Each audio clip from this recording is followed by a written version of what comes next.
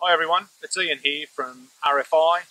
And over the last month or so, we've been out and about at a number of four-wheel drive shows around Australia. And I've had the opportunity to talk to lots of customers. And during our chats with the customers about our antennas, one of the things we talk about all the time is our patented meander design.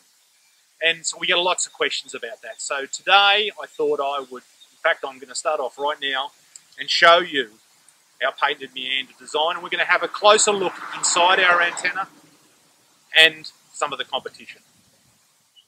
So here's an opened up view of our CDQ 5000, our patented meander antenna.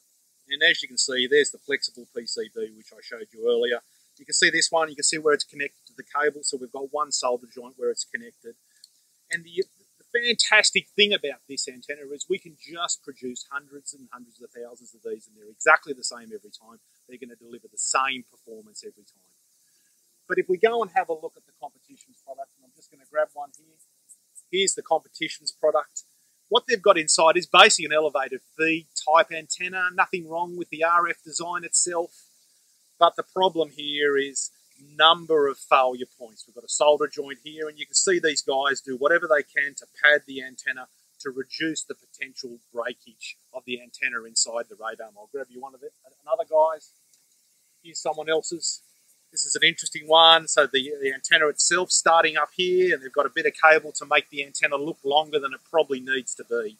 So again, you can see this. It's a much more complicated design. We've got wire, we've got bits of fiberglass, we've got padding there, trying to hold the whole antenna together. So the reason customers, people like the emergency services and the police, use our design is it is the best quality product. You can trust it, you can rely on it. I won't say it's virtually unbreakable, but just because of the design, there's just minimum chances that you're going to have any problems with the product. So that's why the emergency services use it, and that's why you guys can trust it. So thanks for today.